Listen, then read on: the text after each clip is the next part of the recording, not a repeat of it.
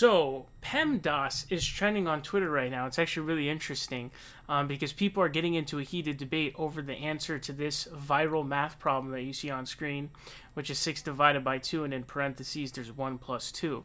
So there's a heated debate going on right now. As you can see, you go down here, there's two answers, right? So one of the answers is 9, and one of the other answer is 1. And so there seems to be a big misinterpretation and misunderstanding of what is going on with PEMDAS. So I thought I'd clear this up. So what is PEMDAS? So it's an acronym, of course. It's parentheses, exponents, multiplication, division, addition, subtraction. So it's basically a pathway for you to go through. You kind of think of it as sort of an algorithm. But why do you need PEMDAS, though? It's because if you have an equation, as you can see here, depending on the way you solve it, you'll come out with different answers, right? So you need one consistent pathway for everyone to use. And this acronym, while helping, it also appears to confuse people. So where the confusion appears to come in with people who are claiming it's 1.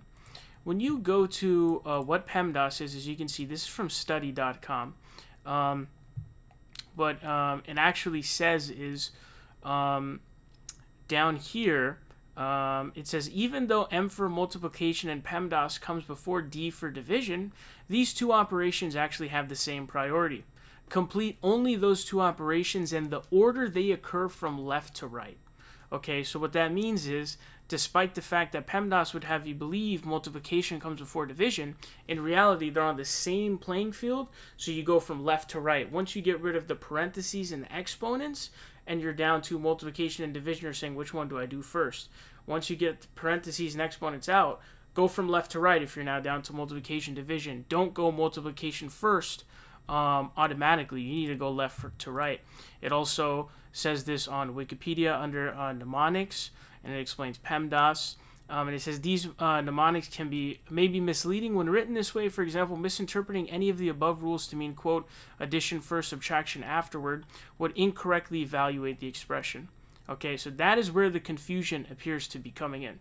So when we take a look at this math problem here, here is essentially what you have to do. All right. So what we have is we have 6 divided by 2. Okay, you've got 6 divided by 2, right? And then you've got in parentheses 1 plus 2. Okay, this is what you have, 1 plus 2, right? So what you have to do first is, because of PEMDAS, you need to go parentheses first. So 1 plus 2 is 3, right? So then you have that in parentheses, and then you have 6 divided by 2. Now the thing is, once you have that in parentheses, there's nothing left in there to do, so you're not doing anything, right? So now you basically have this multiplication sign here, essentially, is what you have. So now that you have multiplication and division, well, which one do you do? Because you have 6 divided by 2, but 2 times 3.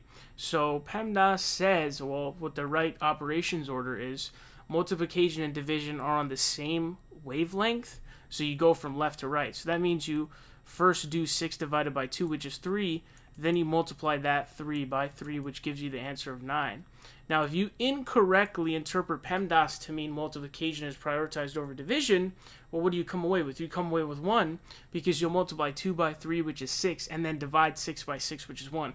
That is wrong. You are dead wrong. Because there is no prioritization of multiplication over division in PEMDAS, what it is you go left to right once you get rid of P and E, which is parentheses and exponents. So hopefully that puts a lid on it and explains it for you. That is the answer to this viral math problem. 6 divided by 2, parentheses 1 plus 2.